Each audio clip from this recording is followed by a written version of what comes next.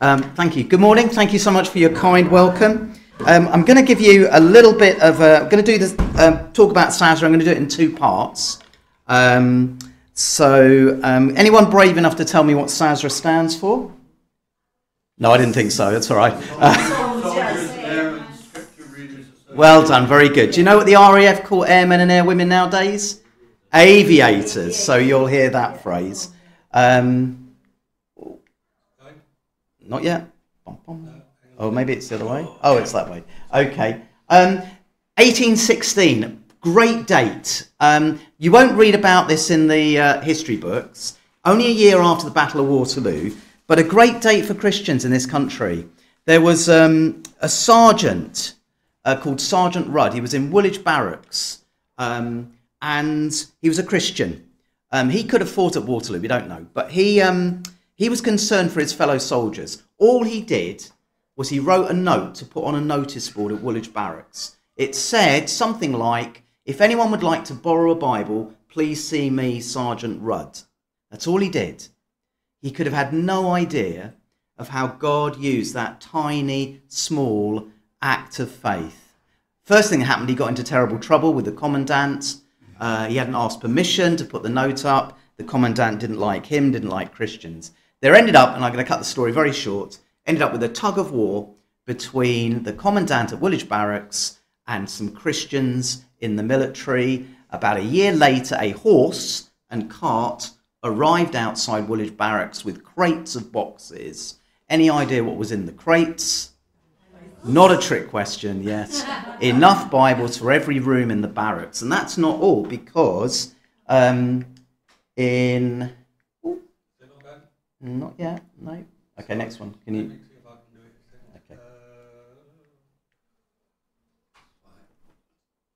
Okay, because in 1825, the rules were written for when men join the army. And in those rules, it was stated... Okay.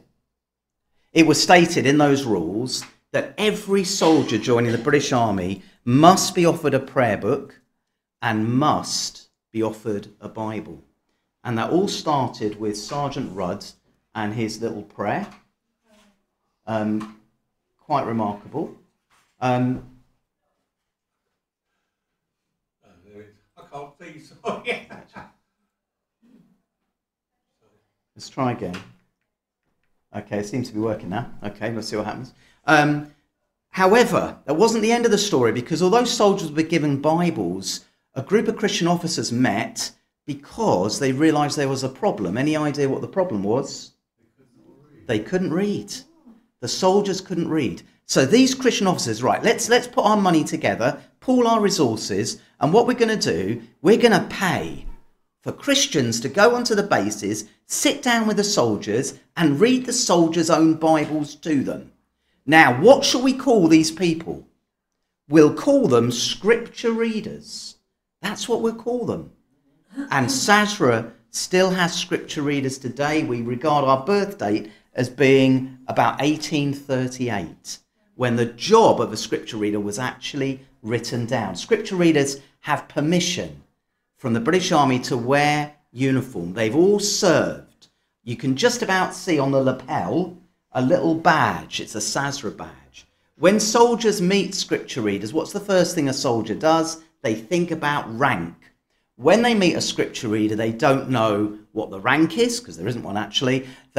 So their first question to a scripture reader is very often, what is a scripture reader? We still have scripture readers today. Our mission hasn't changed since those early days in 1838, and it's simply that all serving personnel will hear the gospel whilst they are in uniform. And our scripture readers will help on bases in any way they can. Just like you as a local church will help in your community whenever you can. But they're there to be salt and to be light on the bases to the men and women of the British Armed Forces. Of course, the need is great, as in all work, all Christian work. Many of the people that we work with, the Army recruits up to about 10,000 17 to 24-year-olds each year, and obviously there's the RAF too. And some of these folk come from the most challenging and difficult areas in British society. For some of them, their normal course of life is some kind of addiction, crime to fuel that addiction, prison down the line, or they might just make it in the British Army. So some, a proportion, come from extremely challenging backgrounds. Some have an average reading age of under 11, and home backgrounds that are so dysfunctional isn't an adequate word for it. Started to freeze again. Amongst the new recruits, this is new recruits, it's estimated, able to move it on? No. It's estimated that there are fewer Christians amongst the new recruits than you find in Yemen or Sudan or the most unreached parts of the world. And that's coming from inner city areas, hard, difficult areas in British society. A number come from those difficult areas. They know nothing about the Bible. They've never been to a church like this. They know nothing about Christian things at all. As Lord Danett said, who was ex-head of the British Army, of course, what he's saying is we're asking these young people to risk their lives, and to do so without sharing them about the Christian hope is something of a betrayal. So it's interesting, isn't it, in secular Britain in 2024 that we have this opportunity. We have men and women in army, in uniform, going onto army bases, RAF bases, to share their faith, to have Bible studies, to have prayer meetings, to speak to the men and women of the armed forces. Amazing, isn't it? In secular Britain, we have that opportunity. Why? Well, because the army are in particular, very concerned about these young recruits, about their background, where they come from. They're going to be armed. They're going to be sent to conflict zones. They're going to be shot at. How are they going to respond when they capture people who are shooting at them? Well, they know what's likely to happen. So they're very keen to teach these new recruits, these young people, something that possibly they've never heard before, which is basic Christian moral principles. Every life matters, including the person who's shooting at you. Self-control, compassion, working as a team, those kind of things. So they have something called the moral component of fighting power. Who's going to teach that to the men and women of the British Army? Well, those scripture readers, they could do that. And so one of the reasons that we are enabled to do what we do is because we're able to teach these kind of principles to new recruits. Why does SASRA exist? Well, essentially, it's simple, really. It's just that you and I can't go on the bases. We're not allowed. There are church buildings on the bases, and sometimes they have services, very often not nowadays, I'm afraid. But you and I can't go on the bases. But our SASRA scripture readers have the privilege of going on the bases, have permission to go on the bases to share their faith. And that is part one. I'm going to share with you part two in just a minute. I'm going to read from Psalm 107, Psalm 107, the first few verses, and also a little bit later on in the psalm. Martin Lloyd-Jones said that if this was in any other context, it would be regarded as just a great piece of literature. But of course it is God's word, and let's read it together. It's beautifully written. The psalmist starts, "Oh, give thanks to the Lord, for he is good, for his mercy endures forever. Let the redeemed of the Lord say so, whom he has redeemed from the hand of the enemy, and gathered out of the lands, from the east and from the west, from the north and from the south. They wandered in the wilderness in a desolate way. They found no city to dwell in. Hungry and thirsty, their soul fainted in them. Then they cried out to the Lord in their trouble, and he delivered them out of their distresses. And he led them forth by the right way, that they might go to a city for a dwelling place. Oh, that men would give thanks to the Lord for his goodness, and for his wonderful works to the children of men. For he satisfies the longing soul, and fills the hungry soul with goodness. And then down in verse 23. Those who go down to the sea in ships, who do business on great waters, they see the works of the Lord and his wonders in the deep. For he commands and raises the stormy wind, which lifts up the waves of the sea. They mount up to the heavens, they go down again to the depths. Their soul melts because of trouble. They reel to and fro and stagger like a drunken man, and are at their wits' end. Then they cry out to the Lord in their trouble, and he brings them out of their distresses.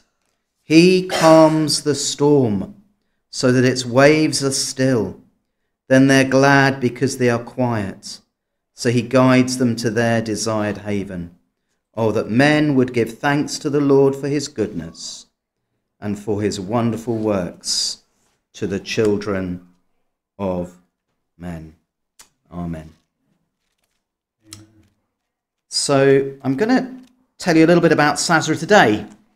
So that's SASRA in the past, and I'm going to share just a little bit about SASRA today before we consider God's Word together. And we'll see if this will get this working. Okay, yeah, we're doing well. Well, where SASRA works. So we've got about 16 scripture readers today, and I'm just going to share a little bit about one or two. Weren't these men and women amazing over the last few years at Her Late Majesty's Jubilee, her funeral, the King's coronation? Well, they work out of Hyde Park Barracks in London. Notes. Oh, yeah. We've got Josh there. Josh is on the right. He is a pastor in Woolwich, but one day a week he works as SASRA at Hyde Park Barracks.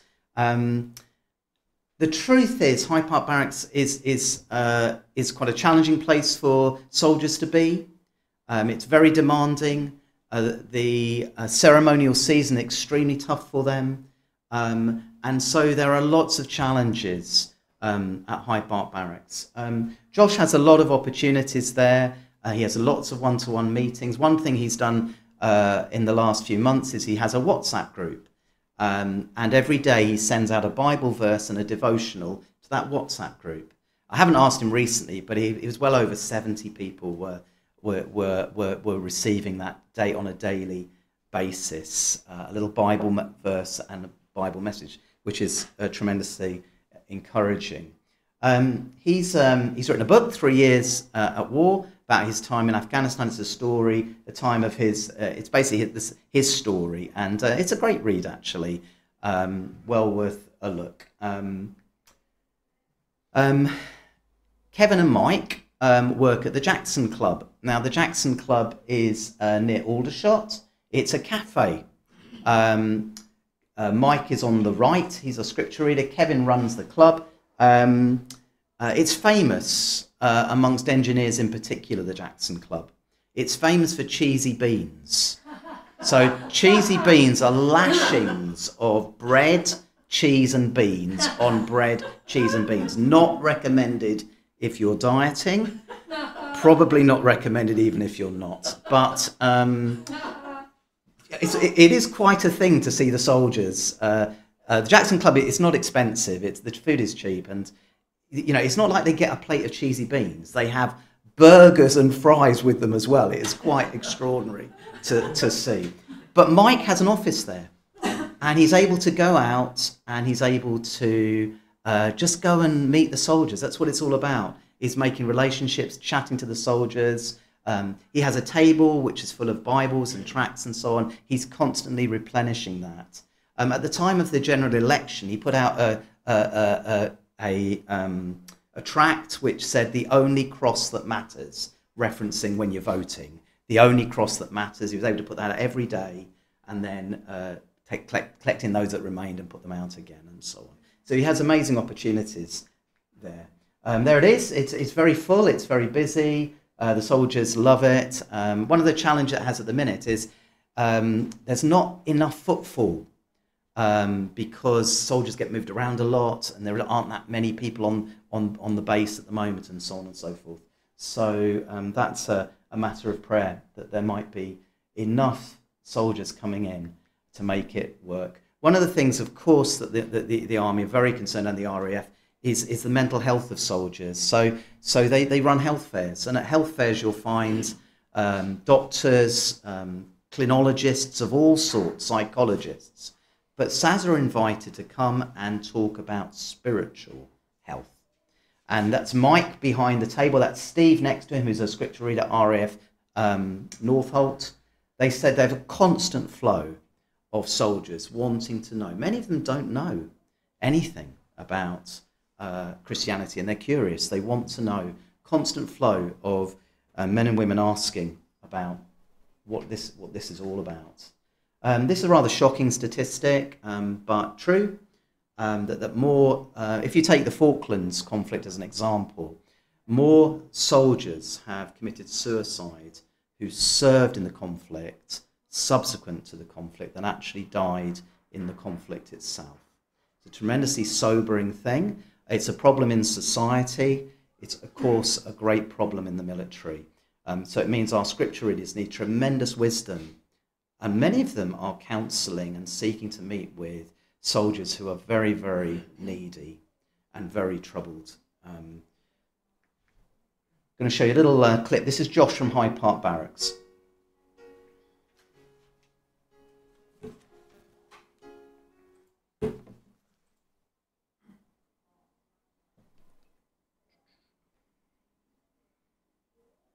We'll try again. No, sorry, I think I upset that. Don't want to be helpful. Try again. Well, I think there's a beautiful scripture here in Isaiah 26, verse 3, that says, "You keep him in perfect peace, whose mind is stayed on you, because he trusts in you." Ultimately, as Christians, we know that the key to perfect peace is having your mind fixed on the Lord, focused on him. And there are many really good mental health coping strategies in the world. Some of them have been tremendously helpful to many people.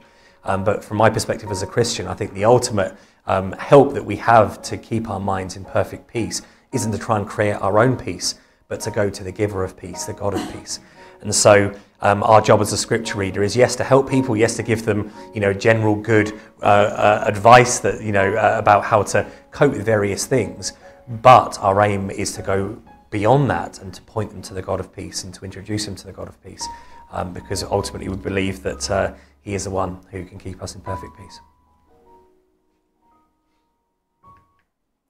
Just thought I'd tell you one more story. This is Tian in the middle. He's a scripture reader. He's at MOD Lynham.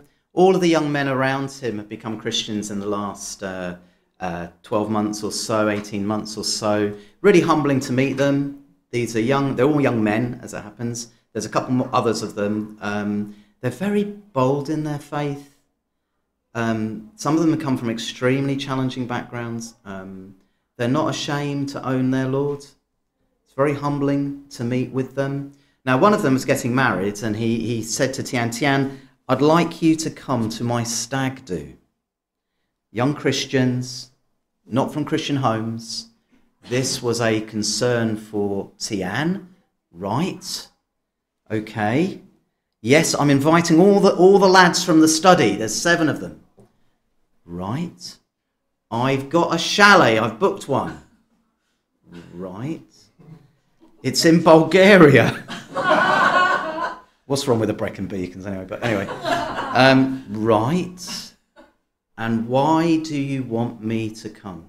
Tian, I want you to come because I want you to give us 7 studies from the Bible on what the Bible teaches about marriage. Isn't that amazing? Tremendous transformation in these young men. And some of them leaving Lynham, and where they're going, everywhere they're going, they're seeking to have Bible studies, prayer meetings, and so on in the bases that they go to. So great encouragement.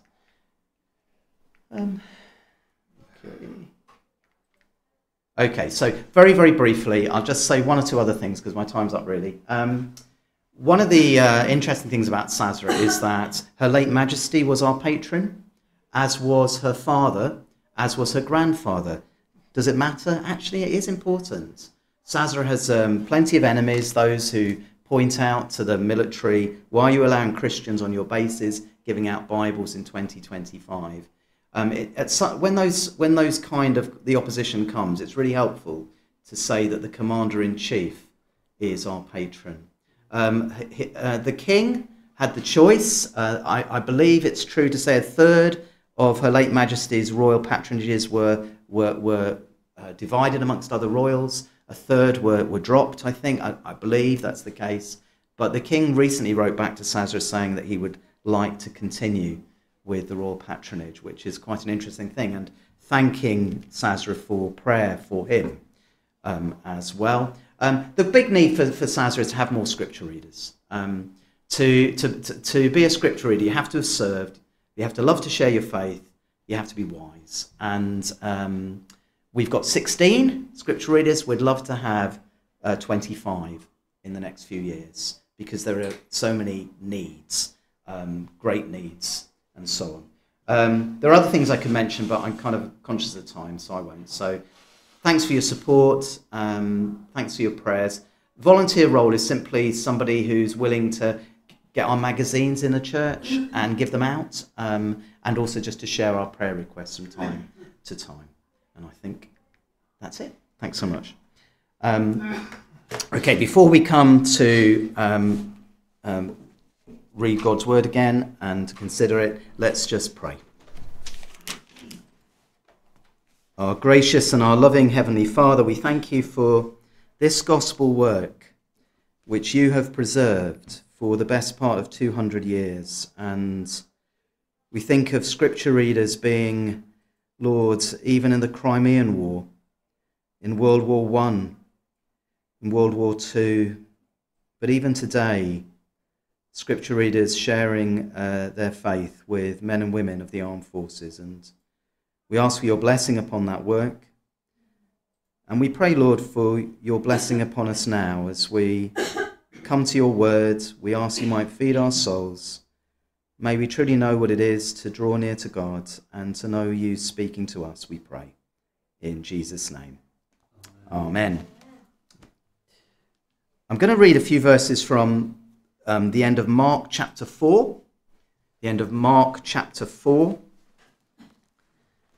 Well-known words from verse 35, where we read, "On the same day, when evening had come, he," that's Jesus, "said to them, 'Let us cross over to the other side.'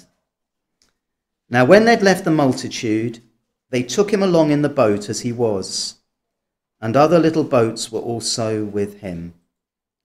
And a great windstorm arose, and the waves beat into the boat that it was already filling. But he was in the stern, asleep on a pillow. And they awoke him and said to him, 'Teacher, do you not care that we are perishing?' Then he arose and rebuked the wind, and said to the sea, 'Peace, be still.' And the wind ceased, and there was a great calm. But he said to them, 'Why are you so fearful? How is it that you have no faith?'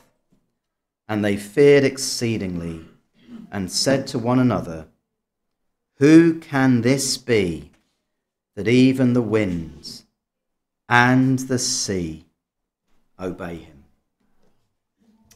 So in the time that remains this morning, I'd like us to consider this well-known account of Jesus calming the storm.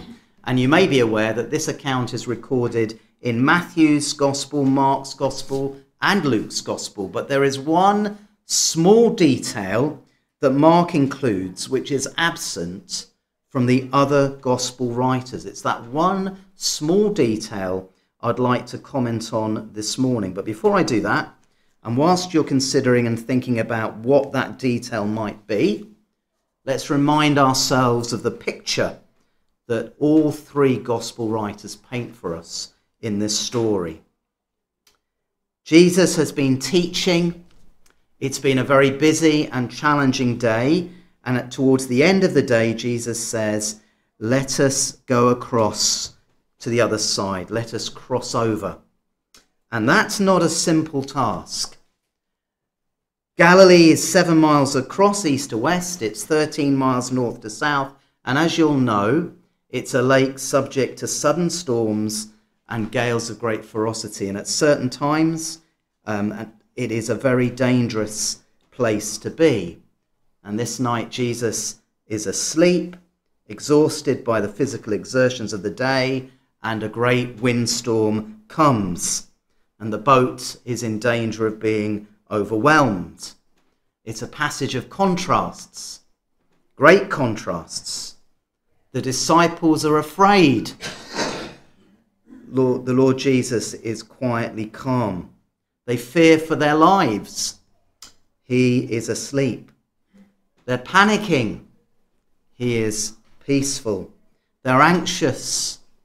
He is patient. And most telling of all, they're helpless. They're helpless in the storm. And that's contrasted with his power. There's nothing they can do. No wonder at the end of the passage, we're told they feared exceedingly and said to one another, "Who can this be that even the wind and the sea obey him?" So my question for all of us this morning is this, do you know what it is to be in a storm? And of course, I'm not speaking about those awesome, powerful physical events that we know from time to time, and even in the news this week in Florida. No, I'm speaking about storms that come into our lives. Do you know what it is to have a storm in your life? A time when a great windstorm has risen. You feel your boat is filling. You feel at the point of sinking. And what is more, you feel helpless against the elements that are raging all around. And that's why we read from Psalm 107 earlier. You see, Psalm 107 is a psalm about storms in life. It's about trouble. It's a psalm which gives a very honest assessment of life. It tells us there are storms, and there will be storms. They're expected. And they're expected because there's something not right in our world. There's something out of sync. We're not right with the God who made us, and so trouble will come in some form or other. So the psalmist speaks about a world in trouble. People in different circumstances in trouble, sometimes victims of their own circumstances, bringing trouble upon their own head. A constant theme of trouble. Now, we didn't read all the psalm, it's a long psalm, but 4 times the psalmist says the people in trouble, in desperation, cried out to the Lord, and he delivered them from their distress. It's the theme of the psalm. Those who are wandering in the wilderness and desert, those who feel they're in the desert, those who are imprisoned, they're chained, sometimes because of their own foolishness, they're in darkness. Those who are ill, some so ill that they're on the point of dying, and those involved in commerce, they're travelling on the high seas, they're caught in a ferocious storm. You know, it's true, isn't it? There are so many who are wandering in the wilderness today. There are so many who feel imprisoned, so many who feel in darkness. And this is a constant theme. Men and women trusting in themselves and their own wisdom, quite overcome. But in their trouble, they cry out to God, and the Lord hears their cry. The remarkable thing is not so much that they cry out to God, but that he has such compassion upon them. He hears their cry. They cried out to the Lord in their trouble. He delivers them from their distress. And then there's that remarkable description, graphic description of a storm, lifting travellers up to the heavens, plunging them down to the depths. Their courage melts away. They're at their wits' end, which means that all their wisdom has been swallowed up. They don't know what to do. The whole situation is out of their control, but they cry out to God, and they discover that God's steadfast love endures forever. God is good, even in the midst of a terrible storm. God is good. Do you know what it is to be in a storm like that, when you feel all your wisdom is swallowed up? You see, how we respond to a storm in life is somewhat of a thermometer of our standing with God and of our faith. It's a way of reading, I suppose, our spiritual temperature, because in many ways there's a great division at this point between men and women. You see, there are those who follow the pattern of the psalm, who cry out to God in their trouble, in their helplessness they call upon him, but there are also those whose troubles drive them away from God, to greater self-sufficiency, to confidence in themselves. Their confidence in themselves is shaken, but not overcome. Now, in 1875, a man called William Henley wrote a famous poem. I wonder if you know it. You will recognise his conclusion. It's a famous poem. He speaks of his unconquerable soul. You can't defeat him, he says. He says, in the fell clutch of circumstance, I have not winced nor cried aloud. I've had difficult experiences, he said, but I haven't flinched. I'm unmoved. He goes on and says, yet the menace of the years finds and shall find me unafraid. I'm not afraid whatever life throws at me, he says. So here's this man, William Henley. He's suffered, but he's unbowed. The storms have raged. His spirit you cannot overcome, he says. You cannot beat him. Well, he certainly had a troubled life. At the age of 12, he had tuberculosis of the bone and he had to have his leg amputated. And in fact, interestingly enough, Robert Louis Stevenson, who knew him, it's thought his famous character, Long John Silver, was based on William Henley. He suffered regular illness. He died in a fall from a railway carriage at the age of 53. And of course, there's much in his tenacity, his courage, his desire to overcome that is admirable. But what about his conclusion? This is the bit you'll recognise. He said, I am the master of my fate. I am the captain of my soul. Really? Really was he the captain of his soul when he breathed his last and his spirit soared to worlds unknown and he returned to the God who made him? So do you feel in the midst of a storm this morning? And are you like those in Psalm 107 who are crying out to God in their trouble, who can say, Lord, you are on the throne? Or are you like William Henley, captain of your soul, or so you think? Well, here is that little detail in Mark's account I referred to earlier. In the passage about the great storm on the Lake of Galilee, in Mark chapter 4, there's a little detail in verse 36 where we read, Now when they'd left the multitude, they took him along in the boat as he was, and other little boats were also with him. And other little boats were with him. The storm will rage, but there are other boats on the lake that night, other boats in the storm. As Jesus slept, there were other boats struggling desperately to stay afloat. I'd like to say three things briefly about Mark's little phrase, there were other boats with him. And the first is this: the Christian is not alone in the storm. The Christian is not alone in the trouble. There are others who are suffering too. There are others who understand the storm you go through. In fact, there are others whose circumstances seem even more challenging than your own. And I know of a Christian whose life has been devastated in the last year or so.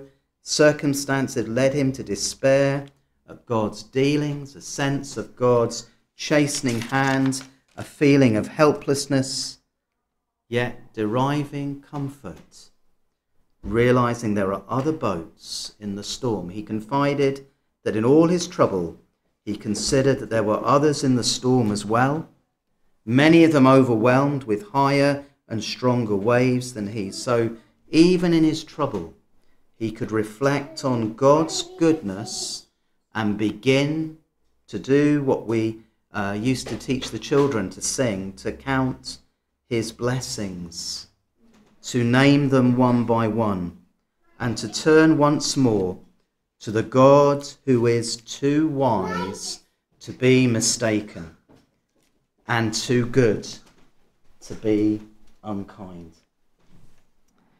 What would Joni Eareckson Tada say about suffering, about storms in life? You know, the young lady who dived into a lake and broke her neck and has been a paraplegic all her life. What would she say? She says, "In the early years of my paralysis, I was horrified at the prospect of remaining paralyzed for the rest of my life. But once my faith survived, God's design for my life began to dawn. My paralysis pushed me into times of prayer, often when I didn't want to pray. I can say God's refusal to make my life easier has been my greatest blessing." So if the first thought is you're not alone in the storm, the second thought is somewhat similar. The Christian is not alone in the storm. You see, what matters is that the Lord Jesus is in the boat with you. There's a very old hymn, I don't know if you sing it, but it goes, "With Christ in the vessel, I smile at the storm." That sounds a little bit superficial, doesn't it, to 2024 ears, but it's no way a superficial thought. The person who wrote that, he suffered much. He made many bad choices in life. He went as far away from God as perhaps it's possible to be. He's also a man of the sea. In fact, he became a Christian in the midst of a storm when he'd given up hope of rescue. No, he knew the important thing is to have Christ in the boat with you. You know the wonderful story of Pilgrim's Progress. You know how Christian found himself in the giant despair's castle, in that dungeon, in the very depths. How did he escape? He escaped because he had in his pocket a key. He hadn't realized it. He had a key called the promises of God. And it unlocked all of the doors in giant despair's castle, in doubting castle. If the Lord Jesus is in the boat with us in the storm, we can rest on his promises. They are astonishing. When you pass through the waters, I will be with you, and through the rivers they shall not overwhelm you. I will never leave you nor forsake you. If God is for us, who can be against us? He who did not spare his own son, but gave him up for us all, how will he not also along with him graciously give us all things? So if the first point is the Christian is not alone in the storm, and the second point is the Christian is not alone in the storm, the third point is somewhat similar. The Christian is not alone in the storm. Did you notice how Mark adds the little detail in his gospel? He doesn't say what you would expect, that there were other boats with them. He says there were other boats with him. With him. There's something wonderfully personal about that phrase. Those in the storm were with him. His presence was with him. The Lord of the storm knew all the others on the lake that night. He saw all of his children in their hour of need. He knows his sheep. He loves his sheep. He calls them all by name, each one. His eye is on the sparrow, and he watches over me. Now this year is the 100th year anniversary of the Paris Olympics. I know it's gone. But in 1924, a young man called Eric Liddell won gold in dramatic fashion, refusing to run in his favoured event. What people don't know is that after the Olympics, he went to China to be a missionary. And in 1945, he found himself in a Japanese prisoner of war camp with 1,800 others. It wasn't a military camp, it was a secular camp. And his role on the camp was to try to continue the education of the many, many children who were there. And that's what he did. He organised games, studies for them as best he could in excruciatingly difficult conditions. Such was his influence in the camp that one child, after he died, wrote of him, "We had Jesus in the camp, and he was wearing running shoes." We had Jesus in our camp. But in 1945, he was dying, lying in a makeshift hospital. And there were a group of Salvation Army prisoners who would play hymns. They had their instruments. They'd play hymns outside the hospital window, and they'd send in to him and ask him, "Eric, what hymn would you like us to play for you?"